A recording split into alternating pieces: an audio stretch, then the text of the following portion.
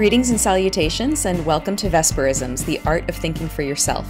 I'm your host, author-illustrator Vesper Stamper, and this is your regular recalibration of your artistic worldview. So grab your hot beverage of choice and have a seat here in my studio, and let's have a chat. This is Season 2, Episode 2, Kintsugi and the Art of Reconciliation. My friend Jeannie once taught me a saying that her mother used to use. It was inspired by growing up during the Great Depression. Use it up, wear it out, make it do, or do without. And I have to say, it appeals to my general scrappiness. I'm not someone who holds on to things. I'm not exactly a minimalist, but if you ask my family, I regularly go through my house and I purge redundancies. I don't tend to hold on to sentimental things like Christmas cards or little doodads. Instead, I'm always trying and often failing to pare things down to one item per category that will perfectly fulfill a specific need. Like it would be my dream to own one sweater, one pair of shoes, and some kind of all-purpose knife or Leatherman. Oh, and the perfect coffee mug, of course. It's so elusive. I mean, I've successfully whittled down my watercolor palette to just 5 colors, my paper down to one brand and finish, my brushes to good Kolinsky Sables in 3 sizes, one type of ink, one brand of drawing pencil, and one brand of black colored pencil. And if you're curious, I'll put that list in the show notes if you feel like geeking out on materials with me. If I was pressed, I could fit this entire studio into one basket or tote bag, and I could fit my entire life into a suitcase. Real life, alas, is not that simple, especially with 4 people who are not equally committed to my philosophy. Okay, and I do have a weakness for cute frocks, as my closet attests. Oh well. That one thing that I always feel bad at throwing away, though, is broken pottery. Are you with me? Whether it's a cheap bowl or a beloved coffee mug, there's nothing that a little superglue can't fix, right? Except that my skill with those repairs has historically involved stuck fingers and pieces that jutted out because I'd neglected to take the time to truly fit them together right. Well, for a while, I was using Gorilla Glue, which definitely bonds things, but then it expands into this ugly yellow foam. It's totally not the right glue, but it's so handy to have around for more clunky repairs. It's like the duct tape of the glue world. But more often what happens is that I just forget and forget and forget to pick up the right glue at the store until I have a collection in the basement of broken vessels that I intend to return to use someday, only to wind up packing them in my next move and opening a box of shards in a new house. Oh yeah, and then I'd add to that box whatever got broken in that move, and then years go by with this box of brokenness just sitting in the basement. Well, a year or 2 ago, I noticed my painter friend Mako Fujimura posting pictures on Instagram of broken bowls that had been repaired, but with a difference. The cracks in the broken bowls were filled with gold. They were so beautiful. The golden lines drew attention to the repair rather than concealing it. I had seen this kind of thing before, but you know how it is, like when somebody you know starts talking about something, you pay closer attention. This is the Japanese art of Kintsugi. Mako told me that he was developing a training program for this practice, and even though I didn't fully understand at the time what Kintsugi was, either as an art form or a philosophy, there was something that drew me to it like a magnet. I practically begged him to keep me in mind for the training, and honestly, I don't even know why I was asking him so fervently, but the more he talked about it, the more I could see that this practice had a lot to say to what I was already doing in my illustration, my writing, and my public speaking. And I'll tell you more about that in a minute. But first, what exactly is Kintsugi, and where did it come from? Kintsugi is a compound word in Japanese, kin meaning gold, and tsugi meaning repair. It emerges from the traditional Japanese tea ceremony that's also called the Way of Tea, and from the philosophy of wabi-sabi, both of which were ideas developed into their modern expression by Sen no Rikyu, a Japanese tea master who lived in the 16th century. If you'd like to learn more about Sen no Rikyu, I'll be doing an episode about him on the Makers and Mystics podcast pretty soon, so go subscribe over there and you'll see it when it comes out. Sen no Rikyu felt that his culture was in a state of excess, with ostentatious displays of wealth and jockeying for power. Does that sound familiar? The tradition in his day was to conduct a tea ceremony with the most expensive teaware from China, which was fine, porcelain, exquisitely decorated in high detail. Sen no Rikyo instead recentered the tea ceremony on the relationship between the host and the guest, in the simple act of making and receiving and being aware of the natural surroundings instead of covering them up in lavish possessions. And central to his reform was his philosophy of wabi-sabi. Now, we've all heard this term bandied about as a design trend and probably read about it on a fashion or home decorating blog, kind of like the term feng shui. But wabi-sabi is not a style or a fad. It's a centuries-old philosophy. The principle of wabi-sabi goes right to the heart of what it means to be a conscious human in the world. Wabi is a word that's connected to the inner state of things, a quiet aloneness and attentiveness. And sabi speaks of the outer state of objects, especially the beauty of the effect of age on things. It's a way of becoming still and attentive to the way things really are, what's right in front of you. In wabi-sabi philosophy, it's not perfection and wealth that are prized, but a return to nature, simplicity, and the history that's contained within an object. It's an acknowledgement of mortality and decay. Where perfection and wealth seek to hold these at arm's length, wabi-sabi embraces the inevitable and seeks to find beauty in it. Sen no Rikyo restructured the tea ceremony according to wabi-sabi, and instead of a grand palace, the tea was served in a small, humble hut tucked into a natural setting with a low door so that even the most powerful ruler would have to bow to enter. He preferred the humble pottery of Korean peasants to the perfectly detailed and expensive Chinese pottery that was prized at that time. And by simplifying it, he sought to have the tea ceremony become a kind of communion, a place of deep honor between both the host and the guest, who had equally important parts to play, where the host seeks to honor the guest by creating a beautiful cup of matcha for that particular precious individual guest. The guest seeks to honor the host by graciously receiving this gift of grace and care in the form of tea. So where does Kintsugi come to play in all of this? Well, legend has it that Shogun Yoshimasa Ashikaga had a favorite bowl for his tea ceremony, and it broke, and so he sent it back to China to be replaced, but that kind of pottery was no longer being made. So the artisans attempted to repair the bowl instead, but they used metal staples drilled into holes in the pottery. It didn't honor the bowl or its integrity, and so artisans in Japan drew on their work with urushi or lacquer to develop a repair technique that allowed the bowl to become even more beautiful than it was before. In the tea ceremony, the guest turns the tea bowl in her hand and really looks at it, taking in its uniqueness before she drinks the tea. The vessel in which the tea is served speaks its own language and tells its own story, and so it becomes part of the connection between the host and the guest. Tea served in a bowl that's been repaired by Kintsugi has an especially unique history to tell. Above all, Kintsugi is not a process to be rushed.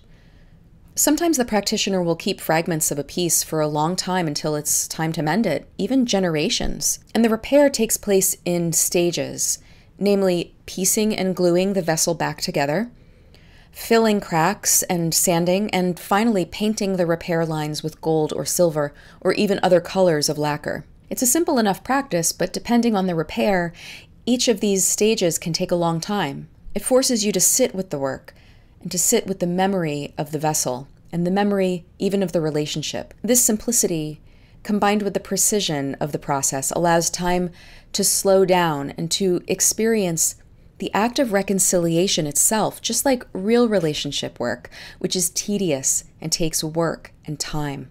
In a relationship, in order for true reconciliation to take place, the love and commitment to the relationship outweigh the hard work required to reconcile. The first Kintsugi piece I repaired was a bowl that my mother-in-law gave me. It accidentally broke only a short time after she gave it to me, and I don't remember if I broke it or someone else did, but I repaired it badly with the wrong glue. She and I have a bit of a fraught relationship when it comes to gift giving, and I know that sometimes my reactions have been hurtful to her over the 2 decades that we've been family. And so my first question in my training was, should I re-break this bowl so that I can glue it back properly? And I was told that no, the repair that I attempted is part of the history of that vessel. I was surprised. So this wasn't as much about erasing the messiness as much as accepting the history. It wasn't about perfection, it was about truth. So I used putty to fill the large gaps and bring back integrity to the vessel.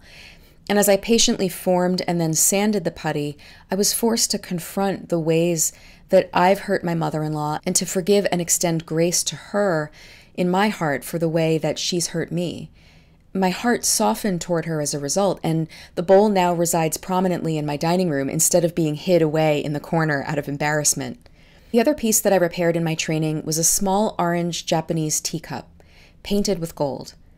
And I bought that cup on the day that my grandfather died, before I got the call to come to the hospital to say goodbye. It broke in one of my many moves, but it held such a deep memory of him that I could never throw it out, and I've had it for 18 years since he passed away. The repair of gold integrated with the gold lines that were already on the cup, and they allowed me to honor him once more, thinking of how precious and important my grandfather was to me. One repair of many that I'm working on right now is a small Japanese saucer that belonged to my grandmother. I remember it propped up on a shelf in her kitchen back when I could rest in the safety of her house in the midst of a tumultuous childhood. My grandmother's now in a home for dementia care, and my daughter accidentally broke this dish, but instead of being devastated about it, I thought, there's Kintsugi. Repairing the dish right now is a way for me to make peace with the growing distance between my grandmother and I, and to honor our past and to prepare for the inevitable future. When I go into schools as a visiting author, a lot of what I do is showing students examples from history about how everyday people react in extraordinary times, for good and ill. When we lose our consciousness of things like love of neighbor, personal integrity, and allowing others to have freedom of their speech and of their conscience, we can find ourselves committing acts we never imagined. Maybe those students have been victims of abuse or other trauma. Rarely are we truly taught that not only are we able to recover from trauma, but that we can integrate our past into our total life story, building resilience for the present and the future. We can choose to become people who steel ourselves against fragmentation in ourselves, in our neighbors, and in our societies. This is ultimately why I wanted to learn Kintsugi. It's such a vivid example of this kind of redemptive message. We can first of all learn to allow our own wounds to be bound up in love. We can forgive and reconcile, and we can share that resilience that we gain. We can rehumanize each other through Kintsugi, this slow, intentional process that mimics the slow intentionality of reconciliation. So what are some deeper meanings within the practice of Kintsugi, and what can it mean for us now? There are a lot of words being thrown around in my country at the moment. Things like culture war, banning, disenfranchisement, vengeance, consequences, secession, even civil war. It's a time of violence, both physical and rhetorical. Another one of those words that we throw about is sustainable. And as much as we say that we value sustainability, in our culture there are many things that we still view as disposable, from paper goods to batteries to cell phones. But we have also created disposable people. I've said it before, 2020 could have been our chance to come together in solidarity over our common suffering, but we screwed it up. All of us. Every single one of us has participated in the fragmentation of our society. All of our leaders ham-handedly bungled the response to one disease and sent millions teetering into other diseases, including ones of mental health. A recent Gallup survey showed that depression and anxiety disorders have skyrocketed just over the last year, and that's over and above an already existing mental health crisis. As a historical fiction novelist, I see us repeating dangerous patterns built on group division and collective guilt that I promise you are leading nowhere good.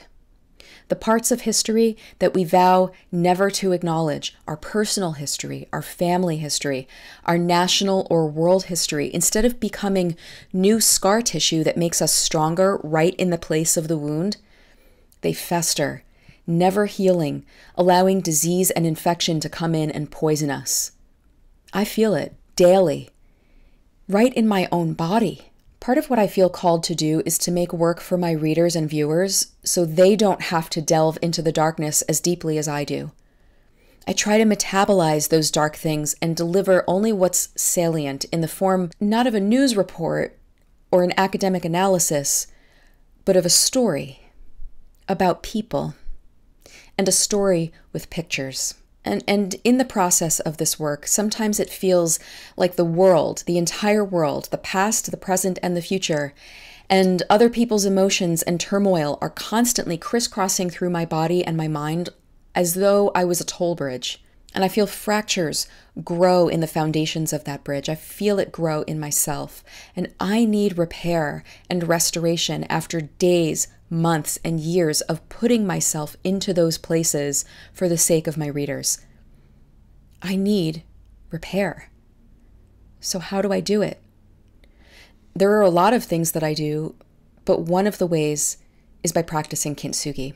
Kintsugi necessitates slowing down, appreciating the small, the precision of fitting pieces back together well so that the whole vessel maintains and strengthens its integrity. Kintsugi means accepting and even celebrating imperfection, not hiding our fractures and flaws.